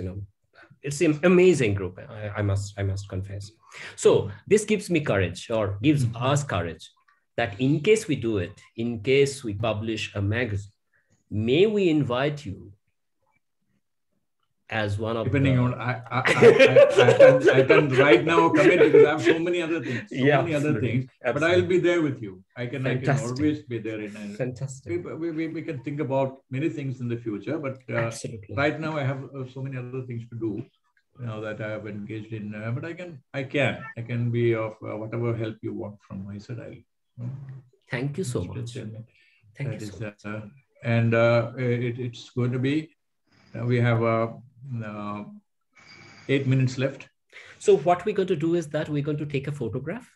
I mean, of all of us. So okay, yeah. If may I request all of you to switch on your cameras so that we can have a group photo. How you do that? Oh, just we just look at the camera, and Sumit is there, and he will do the rest. Okay. Yeah, he will. Yes. Yeah.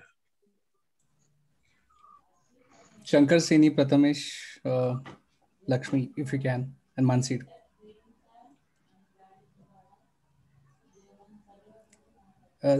Sini, my face is not coming. I don't know why. Just cover your face. Just cover your face. That's fine. No, yeah, not you, Lakshmi. I'm talking to Sini. Okay.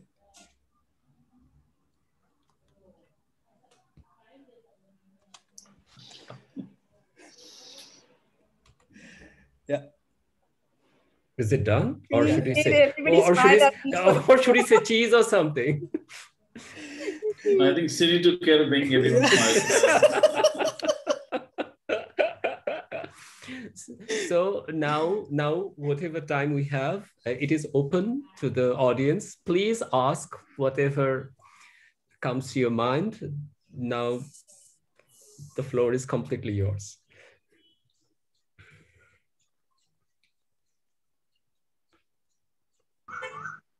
While you were out in between, I was just wondering that in India, we learn about Shakespeare in school.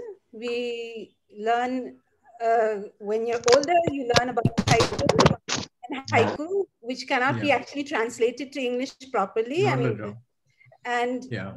But I don't know about the Indian forms of specific Indian forms. In all our languages, right. I know definitely about Malayalam, Kannada, Tamil, and Telugu. So all these are there.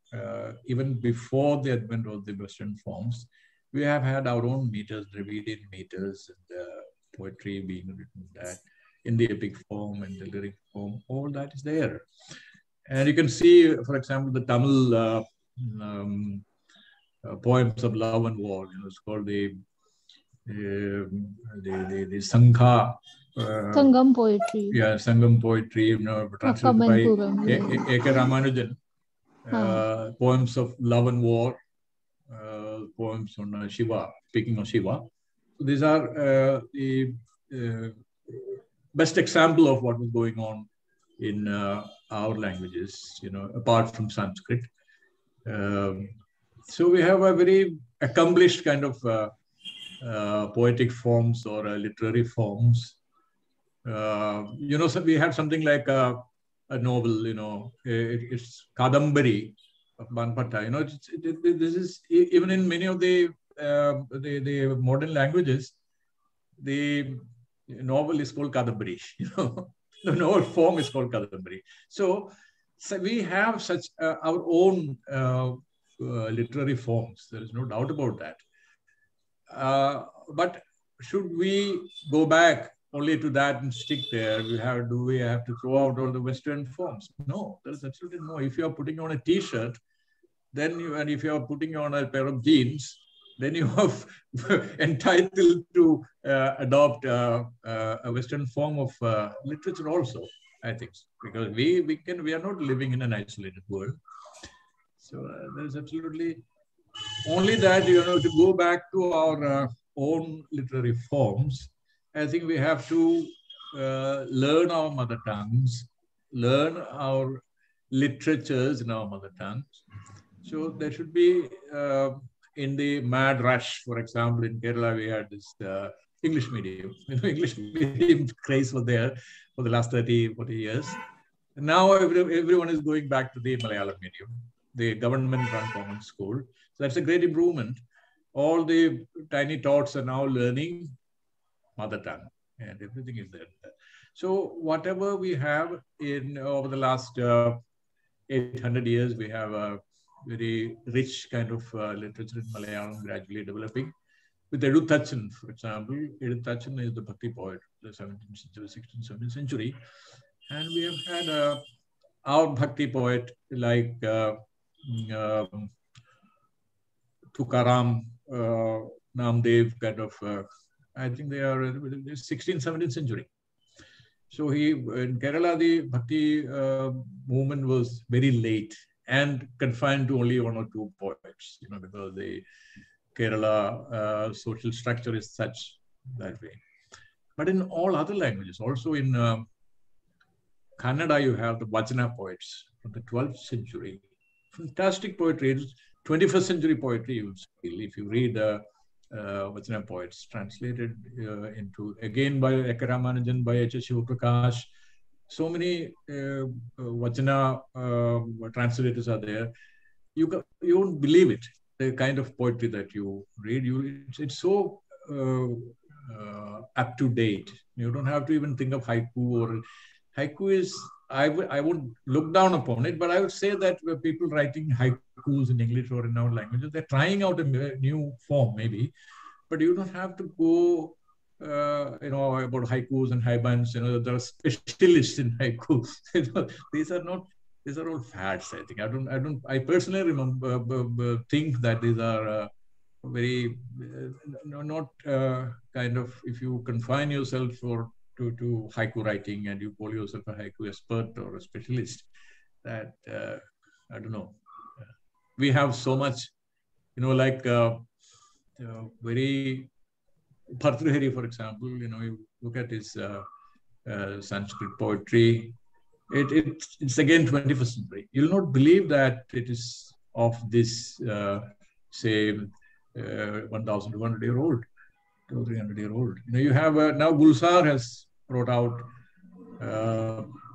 a poem a day. I'll just show you, just 1 second.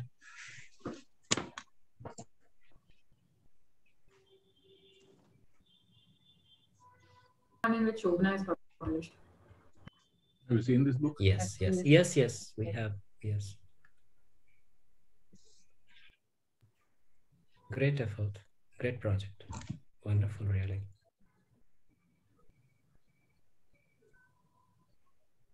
See, Gulzar has translated poems from the early 2nd century, kind of, onwards.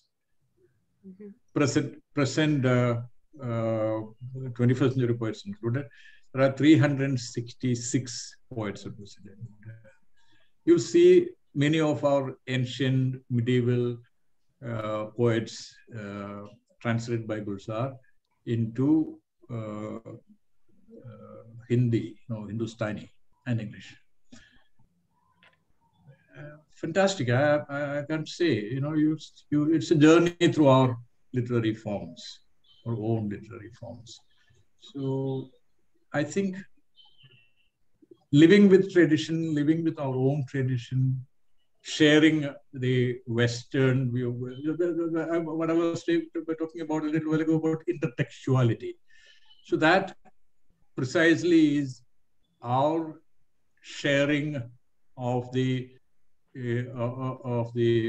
collective unconscious kind of thing that happens automatically or even deliberately. You read a lot of Western things, a lot of Eastern things like Japanese, Chinese, Korean.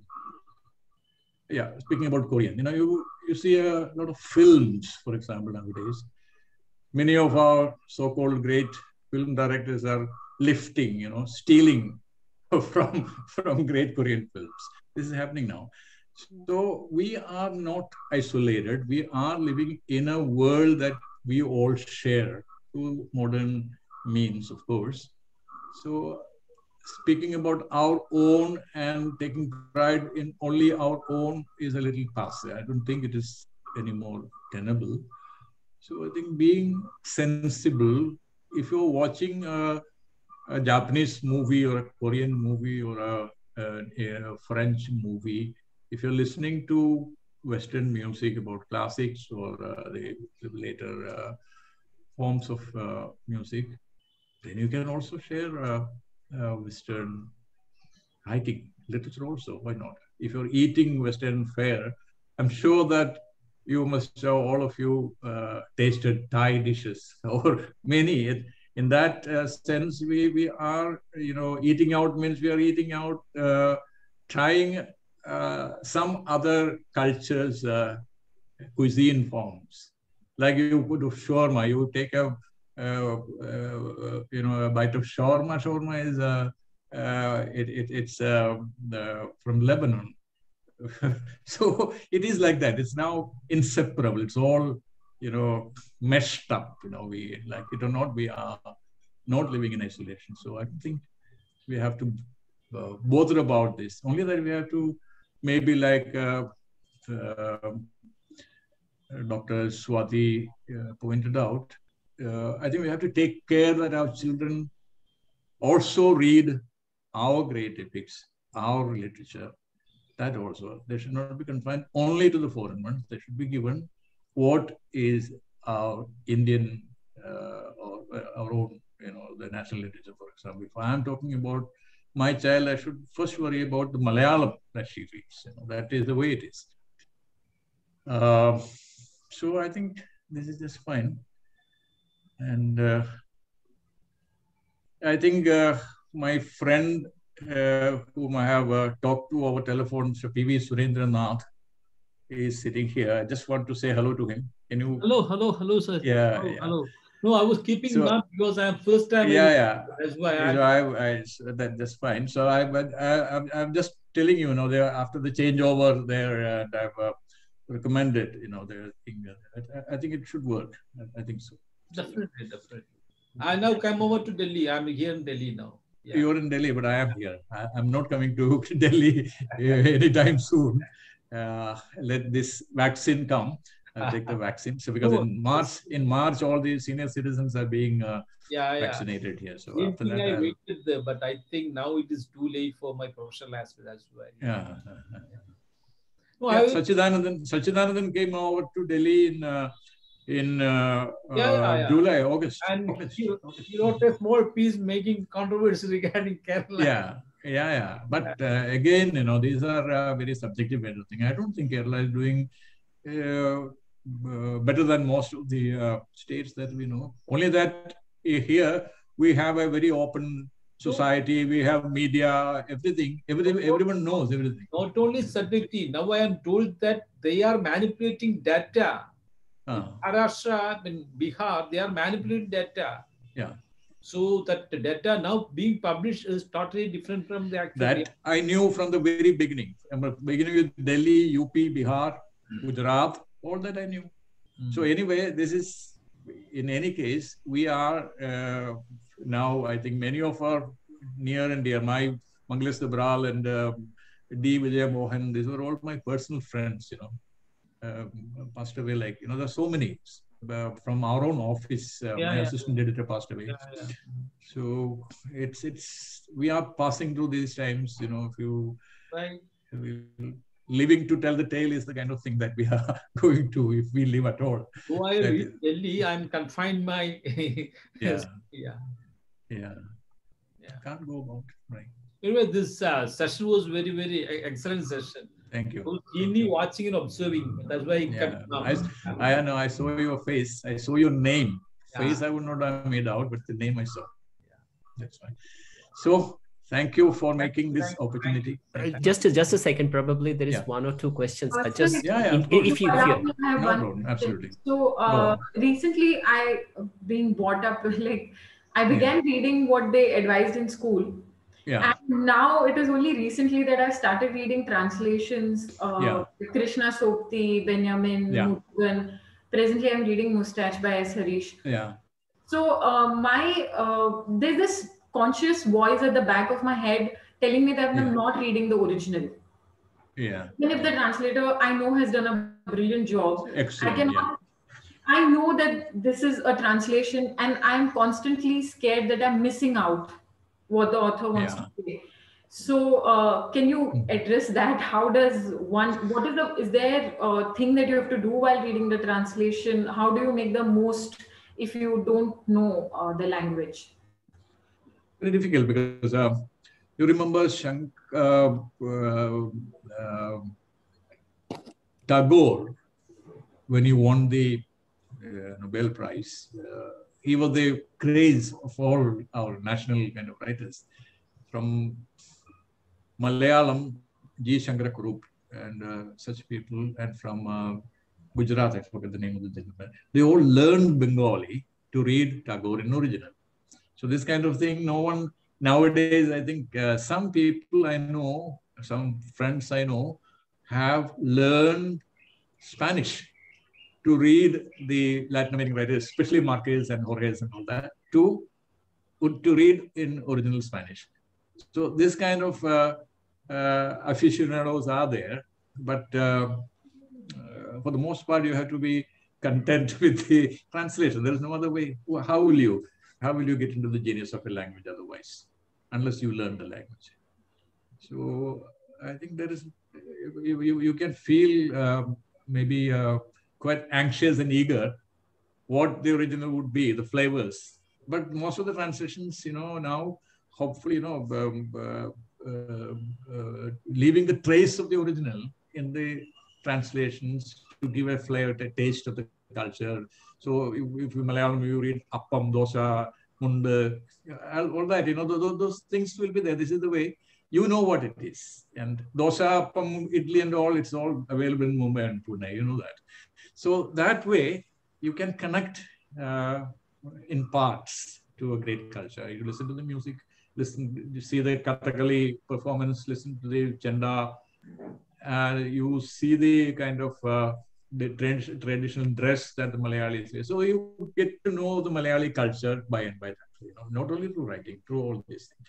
This kind of thing, the same, I think this is equally true about our sharing of the northern, western, or eastern Indian lifestyles through cuisine, through dress, through music, through cinema, all that. So I think as we get the chance, I think we always are open. We are to our neighboring.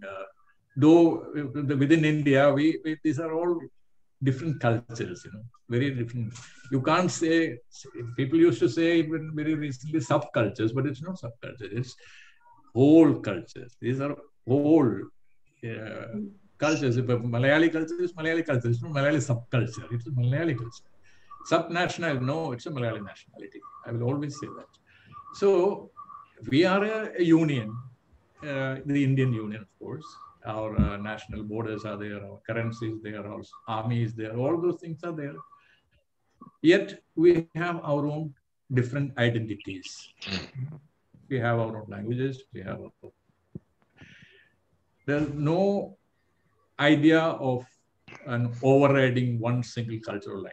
So this is what Sahitya Academy has been propagating all this. It's one Indian literature written in many literatures of India. So this is the way it is. And I think it's a very unique kind of thing. You don't have the same thing in Europe, for example. In Europe, it's very similar. When I visited Europe in 1997, and that was the time when a lot of Eastern European people were coming out to the West, in search of jobs. The Poles, the Czechs, all these people were coming, the Hungarians, the Romanians, they were all coming into Berlin and Paris and London. And I could see, the cultural difference is there very much. But it is, they have a common Christianity to fall back upon. There's a common culture. Christianity and Judaism, these were the two opposing kind of thing. The whole story, culminating in Hitler's concentration camps. And so this is the kind of main struggle. But before that, what was it? Nationality. This kind of intense national struggles gave rise to different European nations. But finally, we ended up in the European Union. You see, that kind of churning of history, I think that kind or even more kind of churning of history we have had in our subcontinent. But we have many things in common. We have many, everything. We share a lot of things. Yeah, the common Sanskrit thing, Sanskrit background. Yeah, yet we are separate individuals in many other things. So it is a unity in diversity. This is the Sahitya Academy's slogan that Dr. Radhakrishnan has coined. He was the president of Sahitya Academy. So unity as Indians in our diversities. So this is exactly what it is. So that is the best message that we can have. So is there any other question? It's not a question, but it's thank you wish. Dr. Thomas, thank you so much. This is Raghav. Oh, Raghav. So it was such a pleasure meeting, meeting you virtually and meeting everyone else virtually. It was the first time event for me, and learned so much, and I'm feeling so much inspired to read more, write more. Thank you. Thank you, Raghav. Are you writing steadily? Yes, absolutely. Do that. Such a pleasure. Thank you, Dr. Thomas. Thank you. Keep in touch with If Arun is starting a website. Absolutely. Arun will be in touch for sure. Raghav writes excellent poetry. So I've just published him in the September-October issue. So I know. Thank you so much. So Raghav, tomorrow we have a session at 12 o'clock. That's a kind of a feedback session. So here we read our pieces and get feedback from each other. So if you'd like to send a link, just can join us, every Sunday, Definitely. Thank you so much. Such a pleasure. Thank you. Is it confined to members only? Absolutely not. Absolutely not. Please join. It is a openly. Yes. It is a community of writers. So we wish to help writers because we lack resources right now. So maybe very tangibly we cannot, like scholarship or something, but other ways, whatever way we can help with our time and with our whatever small money we contribute to the cause, we do that. And Dr. Thomas' suggestion is very, very valid. And absolutely. We are going to do something about it, very sure. Yes. Anyone else? We have lots of guests today, so yes, please invite them. Please come to our sessions. Our sessions are on Monday, Saturday, and Sunday. Saturday session is at this time, 3 o'clock. Monday session in the evening, 7:45, and Sunday session is at 12 noon. Join any of them. Don't worry about anything. Free all the time, going to be free as long as possible. And help us or take help from us. No problem at all. Connect with us on Meetup. I put the Meetup link in the chat. So you'll get notified every time. Event updates are posted on Meetup and Facebook. So if you follow even our Facebook page, you will come to know of all the activities we do and the Meetup page. So at the end, please, because we cannot do anything else, express our gratitude. Mr. Thomas, give us 2 minutes. Kinjal is here. Okay, on behalf of, I know I speak on behalf of everyone that we are immensely grateful and count ourselves very blessed to have AJ Thomas sir with us today. What these 2 hours have done is they have expanded time, expanded our minds. It has been immensely inspiring to have you with us. Yeah, so it has been an overwhelming experience for us. Thank you so much. And I want to thank you because it's a very lively group. It's not, I don't even feel that it is a virtual kind of thing. I'm actually meeting you individually. That kind of feeling I'm getting, very warm, very involved, very passionate kind of people around. And I thank Arun for, I don't know how you found me out. How did you trace me?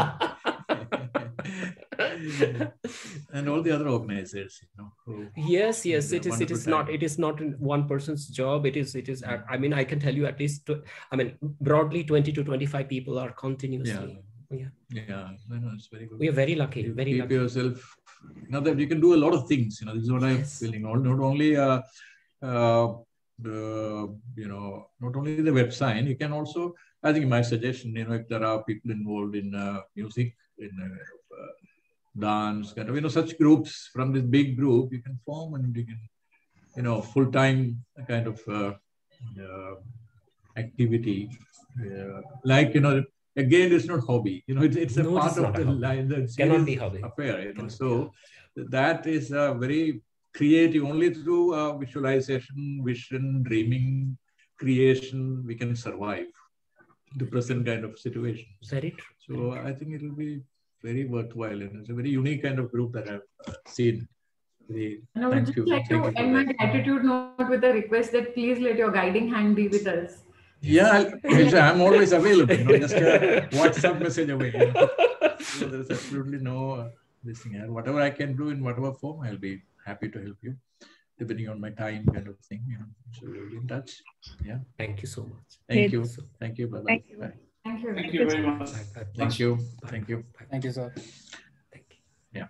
Thank you. Thank you, sir.